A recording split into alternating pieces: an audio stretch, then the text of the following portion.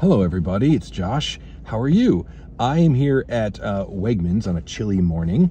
I'm at the Disneyland of food, starting my Friday right.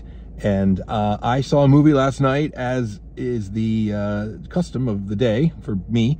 And it's called A Real Pain. And this is the second film directed by actor Jesse Eisenberg. And a lot of buzz around this movie, and a trailer that was ubiquitous when you went to see like the artsy independent movies. And it's Eisenberg and Kieran Culkin playing two cousins, young Jewish dudes whose Polish American grandma passes away, and part of her will and testament is to send them on a tour of Poland to see where she came from, and to also see the concentration camp in which she was interred. So they go on this journey, and we meet these two characters, and this movie is as excellent as you may have heard. This is, it's a quiet movie. It's about some serious things, but ultimately it's, we've seen a lot of movies about the Holocaust, and there are some sobering moments in this movie as they're confronted with certain things. But this is also a character drama, a dramedy really, because there's a lot of humor here. And it's about characters. And it's very small, and it's very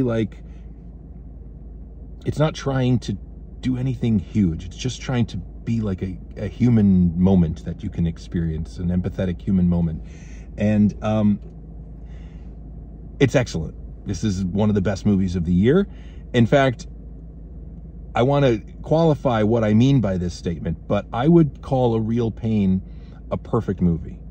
It's not maybe my favorite of the whole year. It's maybe not the most important of the whole year, but there's not a false step in this movie. It is written very, very well. It is competently made. It's lovely. There's nothing showy about the way it's directed, but it's acted so beautifully. And we're basically spending time with these two cousins who've grown apart. One of them, Eisenberg's character, is a professional, successful, has a wife and a family, lives in a brownstone in Brooklyn or wherever it is.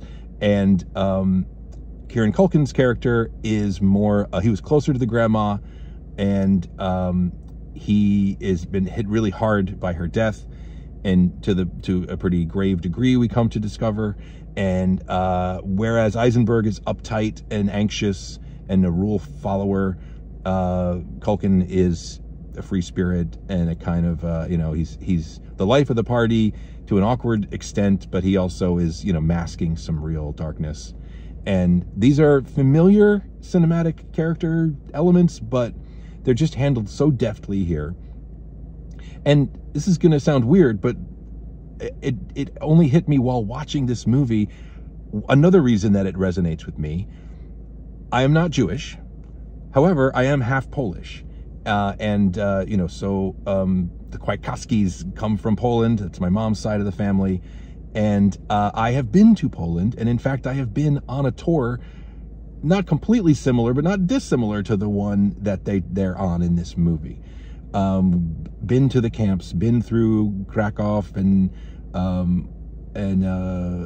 other places. This is a long time ago. I went with like a college singing group, and we toured Poland and Germany, and on a separate trip, Austria. And I got to see Europe when I was like college age, and I haven't been out of the country since. So it was an amazing opportunity.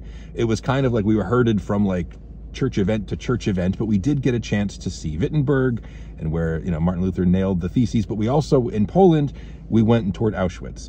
There's a different concentration camp that is toured in the film, but it just immediately took me back to that. If you ever have that opportunity, it's incredibly difficult, but it's a life-changing experience. And the personal connection that these characters have in their Jewishness and also in their grandma's story is even more potent. But it's also not, it's one of the elements of this movie. It's more about a relationship than it is about all those things. That's just the trappings. And a lot of it is about how modern, kind of comfortable American people walk around with that kind of, with a Holocaust legacy hanging over them. and as part of their heritage, but somehow feeling guilty that they didn't suffer as much as previous generations. But how does that work? Shouldn't you be celebrating the fact that you are not suffering? But, you know, all that kind of give and take that we have when we struggle with legacy and all that. But again, this is not, those themes are here, but this is also just kind of a small comedy. It's very, I enjoyed every minute of this movie. This is a great little movie. Jesse Eisenberg, already, you know, an actor that you're happy to see, usually, and never his fault when you're not, just, you know, but here cementing himself. And what an interesting year. We got actors directing movies seldom is like, you know, seldom pops. And Anna Kendrick made a lovely, also dark little movie this year. And now Jesse Eisenberg has directed one of the best movies of the year. I don't know what to say. And Kieran Culkin's performance is next level. I would imagine it'll be in awards discussions. We'll see very soon, I guess.